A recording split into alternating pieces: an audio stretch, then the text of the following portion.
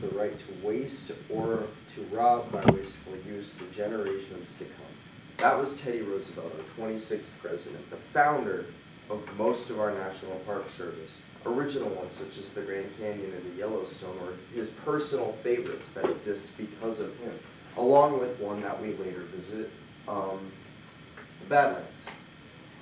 We are interested in going to all of these national parks that we're going to tell you about because despite a 15% increase in funding from the national government, parks do not receive enough money to keep up with their own maintenance, and they do so much good for communities around them and the environment that they protect that we just really want to make sure that we see it before they're gone. We're going to go through the Badlands in South Dakota, the Redwoods in California, the Saguaro National Park in Tucson, and the Grand Canyon National Park in northern Arizona. So now we'll go to the Badlands.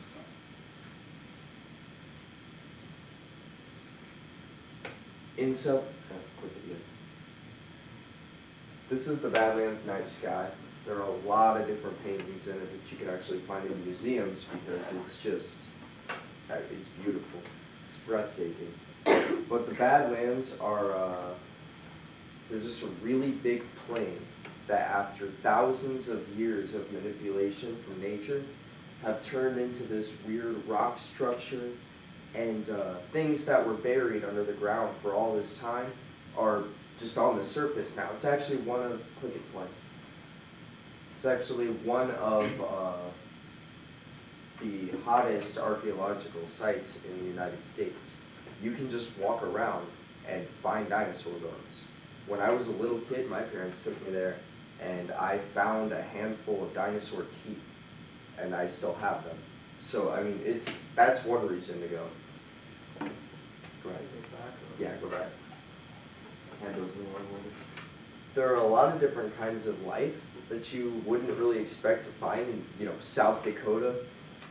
The mountain bluebird, the bighorn sheep, and the prairie dog, which, although cute, carry bubonic plague, are all found all over the Badlands. Again, bubonic plague, don't pet them. There's a reason those signs are there.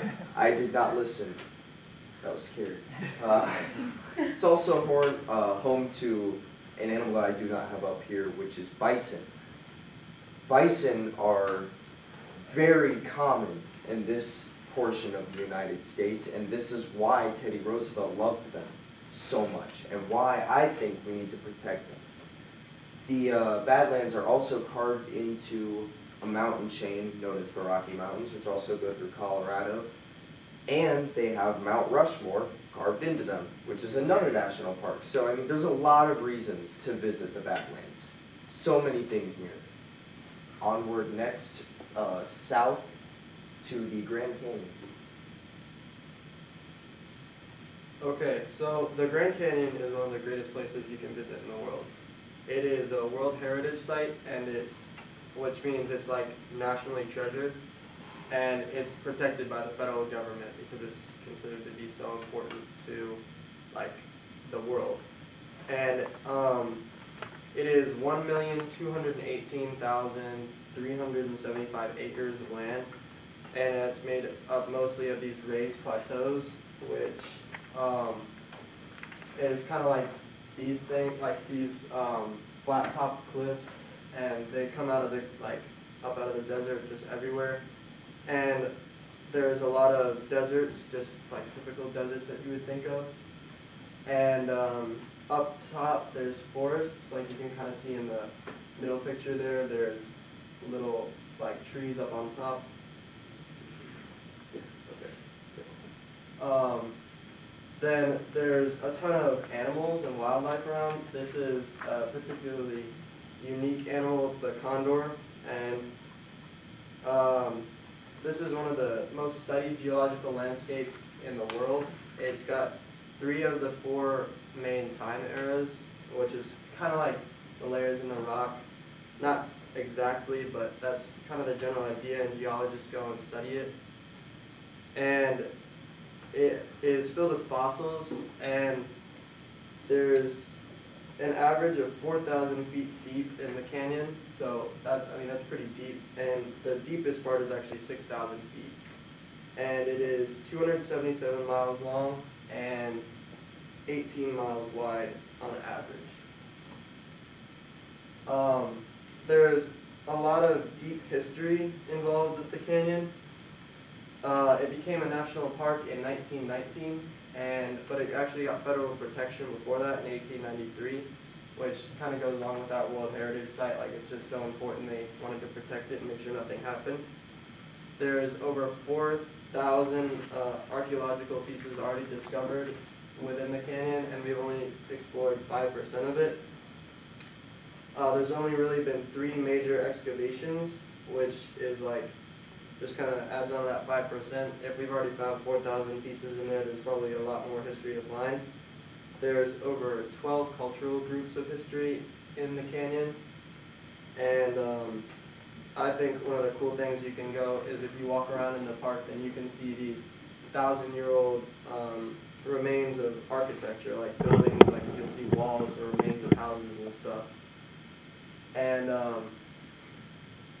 it's so many people visit it every year. It's like a world wonder, like I said. It's probably one of the most unique places like it.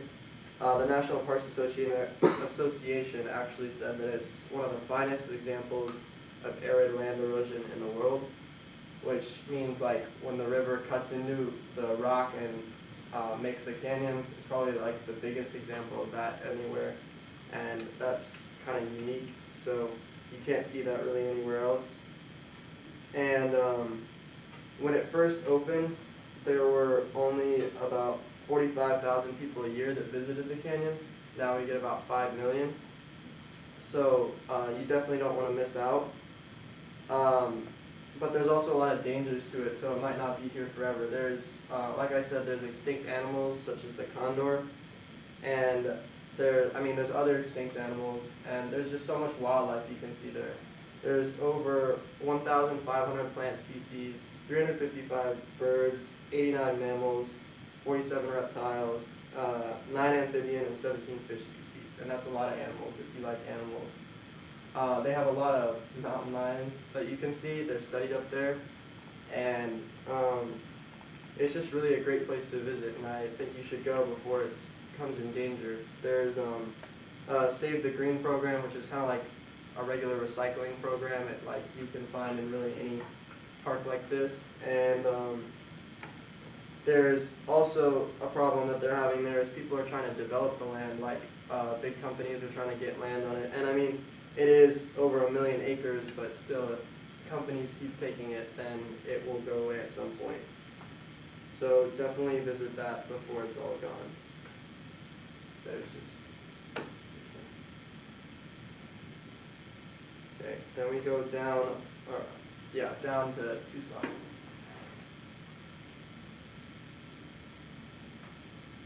Cool. All right, thanks, John. Onward south to Saguaro National Park. Now, saguaro probably sounds like either something you've never heard of or like someone gagging on something. In fact, a saguaro cactus is probably the most famous cactus there is. Any cowboy movie you've ever seen, or Western movie, those cacti with the arms, that is a saguaro. Nobody knows the name for it? There it is. I own 2 of them. The saguaro is a really, really cool cactus. It leans with the sun. People think it's because it has too much water in it, but it is because it is smart enough to follow the sun so that it gets the most that it can out of the day. So many different forms of life rely on this. Look again. Like the Gila monster, which is the only venomous lizard in Arizona, or at least this part of Arizona, but it is huge.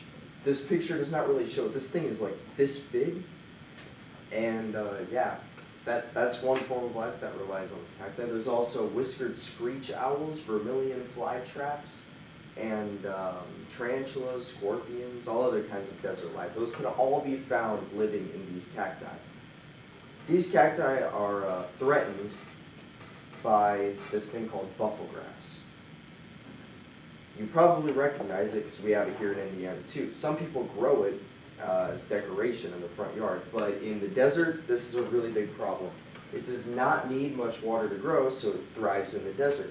But it's an Asian species that crowds out all of the species that were already living in the desert. And I don't know if you've ever seen the desert, but it's a very open space, and it does not take much to crowd out the species that live there, make them uncomfortable, and they die. The saguaro is labeled as decreasing in number by the National Park Service, which is a problem because there's not really a way to stop it. They have tried to with this park, and they have air raid sort of things. I don't really know how to explain it. The easiest analogy would be if you've ever seen like a helicopter drop water on a burning house. They do that, but with pesticides, and it's kind of cool to see. But those are the only two real things that you can do to try and stop it. So that's another reason we wanted to go and see these before they're gone. You may ask yourself, what does a national park do for me? Well, the Saguaro National Park, one you likely never even heard of, generates $21.9 million in revenue due to tourism in the surrounding area of Tucson. There are so many different things to do in Tucson that wouldn't even really be popular without this cactus. The cactus is so unique to the area that it only grows in a desert found in Arizona, New Mexico, and northern Mexico. You can't find it anywhere else in the world, and it's decreasing. So that's why we wanted to make sure we got to see it before it was gone. Now we're going to the Redwood National Forest. Thank you. I have the Redwood National State Park Forest. I'm guessing some of you have heard of it. It is famous for some of the largest trees in America, and some of the oldest and largest trees in the world, in fact. Like you can see, that's actually a real tree. You can kind of get a scale for it of how big some of these trees are. You can literally use them for garages. But back to the banana slug there. The Redwood Forest has an enormous variety of wildlife, from land animals, little reptiles, amphibians, all the way to different berries of aquatic species. This is the banana slug. This is not all the forest has. The forest has things like bobcats, deer. I'm not sure if I'm pronouncing it. It's a type of salmon, like a C-O-H-O, like coho salmon, something like that. Pacific giant salamander, and just various forms of wildlife like that. But back to the tree. There is one tree specific in the National State Park. It is known as Hyperion. It is the tallest tree known in the forest as of now. It's the tallest one they have found. And it is a behemoth weighing about 1.6 million pounds. That is a big tree. But some of these trees, the maximum diameter these trees can get is around 24 feet in diameter. Like, that's, yeah. And they can reach a height of like 200, 300 feet, even taller if you let them grow, but that's the tallest any one of them has been recorded.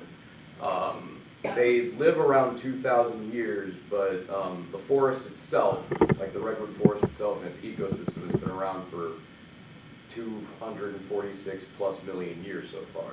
So you can kind of get a gauge of how long this forest has been. Next picture.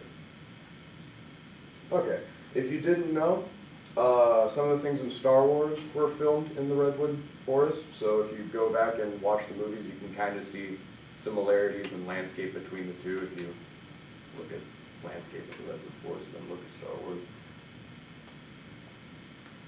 Alright, but to quickly, like, to compare and contrast, like, it to other type of national parks, it's not really different or, like, any more special in any way than any other national parks. Yes, it has some bigger trees and, like, different forms of ecosystems, but it does not make it any more like important to any other national state park.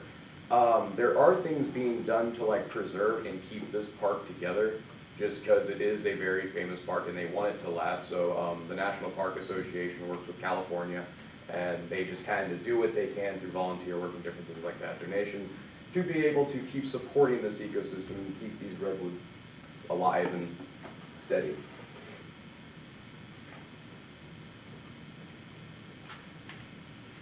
Around average tour, there was, around 2010, there was like 4,000 or so people on average that visited the park. That number just kind of steadily increased. It fluctuates between visiting, but it normally, I believe right now is like 6,000 people visiting around that number, and that number kind of goes and decreases with it.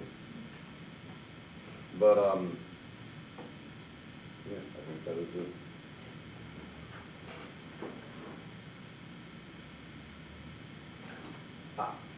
Okay, now, throughout this entire thing, we have shown you various forms of state parks ranging from South Dakota all the way to New Mexico, and different ones in between.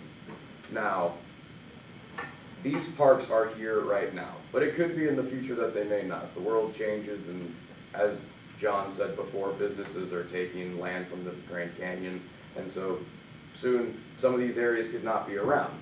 So, for the time being, we want to visit or try and do what we can to preserve these national parks so that they are able to last longer and so that future generations are able to enjoy them. Like, why wouldn't you want, like, future generations to be able to enjoy something that's been around longer than we have as a species? So, that is, yeah. Thank you.